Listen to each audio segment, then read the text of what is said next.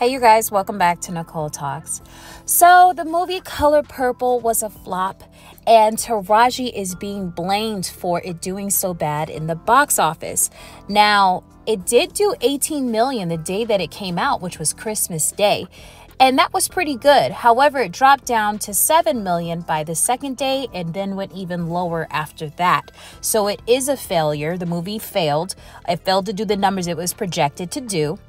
The budget was $100 million and they only made 58 million worldwide. So that's bad. Now, Taraji's being blamed for that because if you guys remember, she's been doing all of these interviews talking about how bad it was on the set, how poorly she was paid, and crying in almost every interview. I want to say she did like 4 different interviews where she cries and gets really emotional in all of them. And really, she was supposed to be sitting down and promoting the movie. And I was even watching this interview like, what is she doing? And the reason I thought that was not because she doesn't have the right to talk about being poorly paid, but the timing was horrible. You are one of the stars of this film and you're supposed to be promoting it.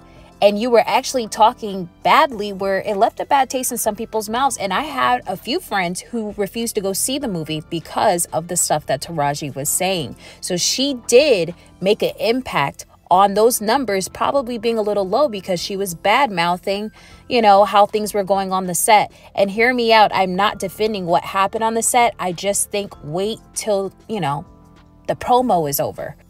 To me, it's like bad mouthing your employer while you're currently still working there.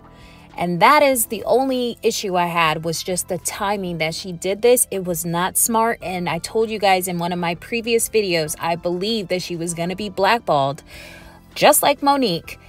And I think it's going to be worse for Taraji than it was for Monique, because for Monique, the budget for that film was really low. So they actually made a lot of money for Precious, way more than they expected. So there kind of wasn't too much of a problem with the money.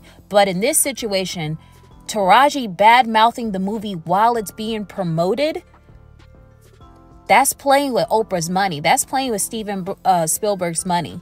That's playing with Quincy Jones' money. This was not smart to do. And I understand that Oprah came out and said, no, none of this is true. And there is no beef with me and Taraji. And I did try to make things right on the set. Of course, she's going to come out and play coy and smile and say that it's not true and that there's no beef. But guess what? Behind the scenes, I'm sure Oprah was like, how dare she?